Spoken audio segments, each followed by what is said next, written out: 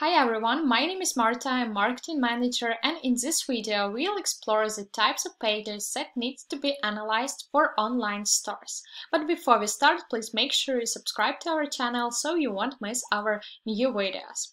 It's not a secret that in e-commerce, a well-optimized website is a key to success. Online customers cannot touch the product. They cannot try it on or use it before buying. So their decision-making process is totally based on the experience they have on the website. So we need to streamline the user's path to the product by providing them clear information at all levels, from the homepage to the checkout page. And the heat map is something that can help you perform UX testing and identify the elements which are not clickable by the users, or the elements that users click on but they are not relevant or clickable at all.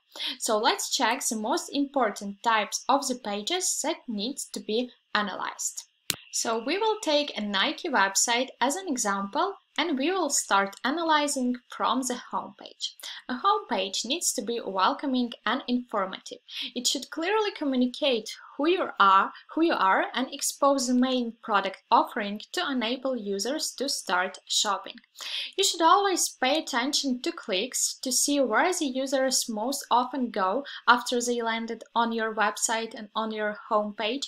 Also, you can analyze scroll depths to see how far the users read, and this will give you an understanding of where you can better put the promotional banners with call to actions, the forms, or other promotional materials.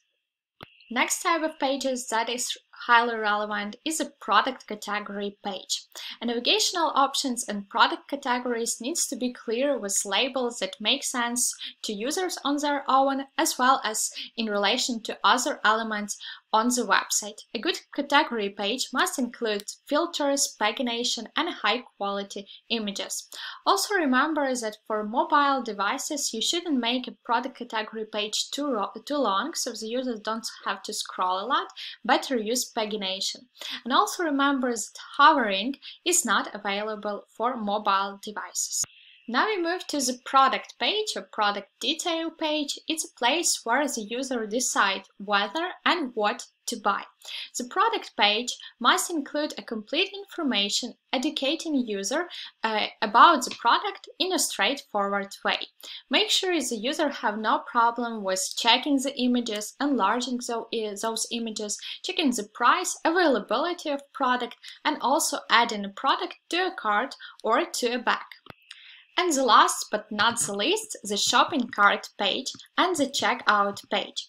Those pages are often combined together, and analyzing those pages can give you a better understanding of what's working and what's missing. It can also help you drastically reduce the abandonment rate, as many users bounce back on these steps.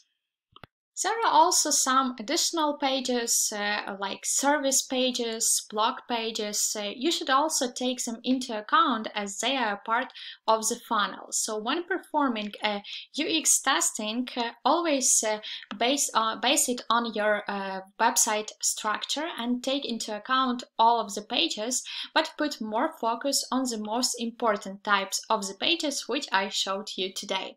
So in the next video, we will talk more about the specific elements, analyzing them, and also we will discuss the decisions that you can make based on the heat maps. So make sure you subscribe to the channel so you won't fall behind. Thanks for watching till the end. Have a good one. Bye bye.